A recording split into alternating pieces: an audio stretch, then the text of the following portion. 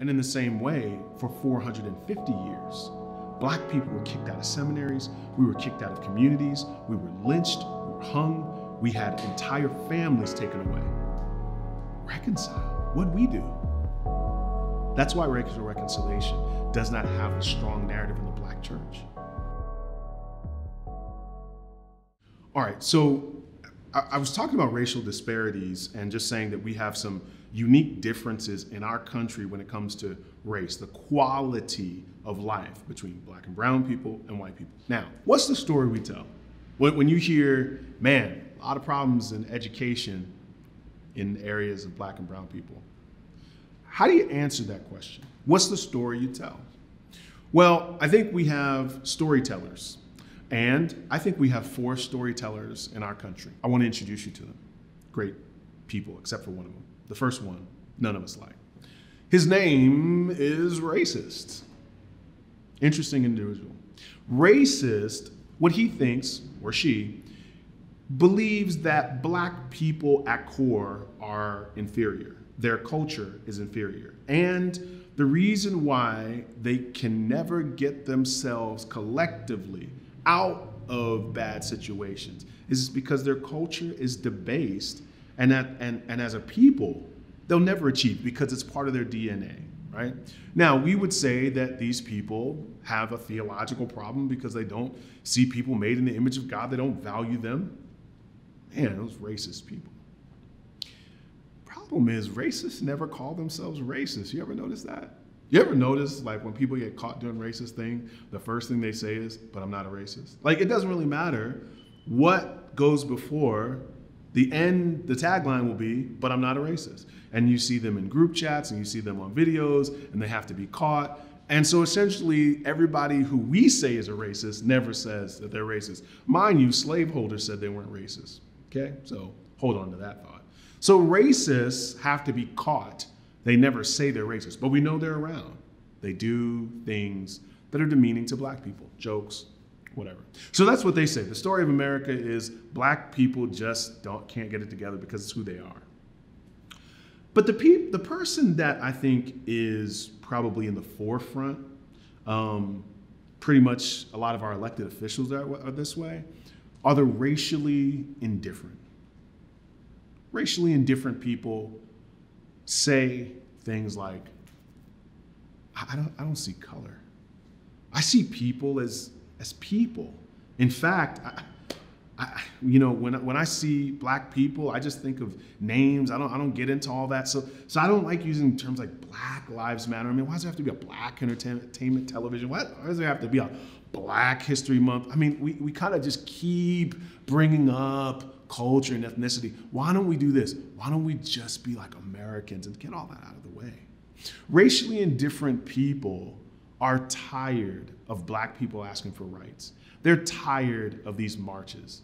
They love Donald Trump because he tells it like it is.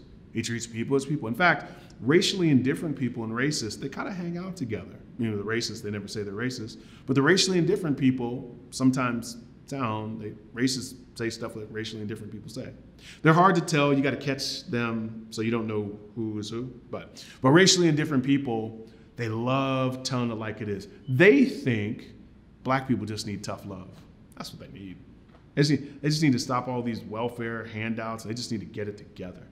So racially indifferent people want to move race aside, and they just want people to be people. But then there's the racial reconciler. And this is pretty much where the church has brought itself to over the last 30 to 40 years. If you look back several years ago, there was a guy named Bill McCartney. He was a football coach with Colorado, and he started this movement called Promise Keepers. And in Promise Keepers, there would be this black and white, people would come together and they would sing, all these different songs, and they'd cry, and there'd be a speaker up there talking about unity, talking about oneness, talking about harmony, talking about we gotta see each other the way that God made us, and everybody would leave out of there crying, and you'd hug that black man you'd never hugged, and you'd high five that white guy, and it would be wonderful, incredible pictures. They take lots of stock photos from that stuff. So that was really nice. But the implicit understanding of people who only think about racial reconciliation is we need to come together and be in community. And in a lot of ways, what they're saying is we need to invite Black people into our churches, into our seminaries. We need to give scholarships. We need, because what's missing is Black people are missing out on opportunity. If they only had opportunity, the world would change. Now, the interesting thing is the racial reconciler is not necessarily trying to deconstruct what's happening in the ghetto, what's happening in Black and brown places, but what they are trying to do is they're trying to invite them into their space. I want to note that Black churches never talk about racial reconciliation. They do sometimes, but for the most part, they don't talk about racial reconciliation.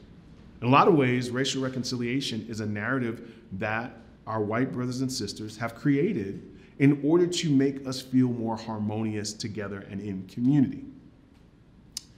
Now, before I get to this last part, let me just tell you the biggest flaw in racial reconciliation.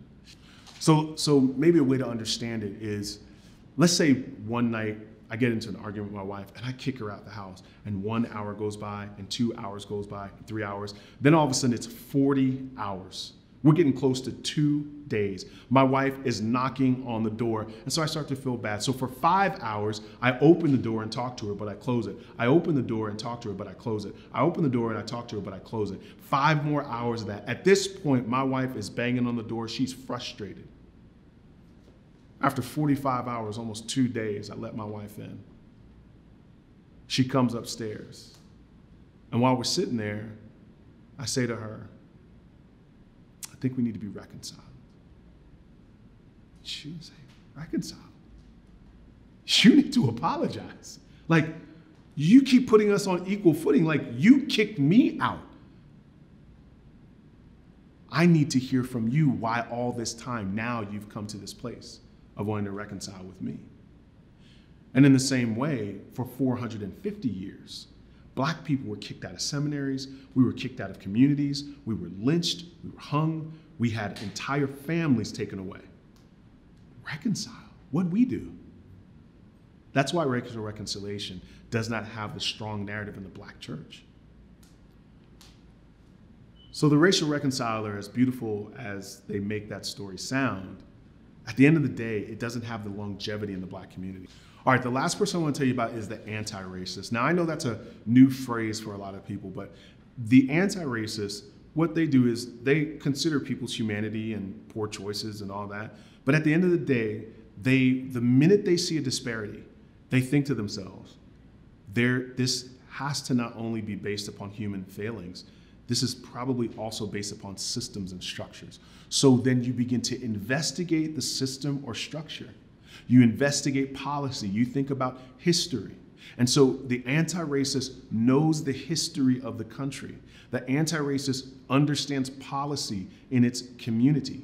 The anti-racist, particularly the Christian anti-racist, looks at those given policies, and we pray against strongholds in communities. The anti-racist is not just leading a march, holding hands, wearing kente cloth. The anti-racist has decided they want to dismantle structures, and they have committed themselves to that work.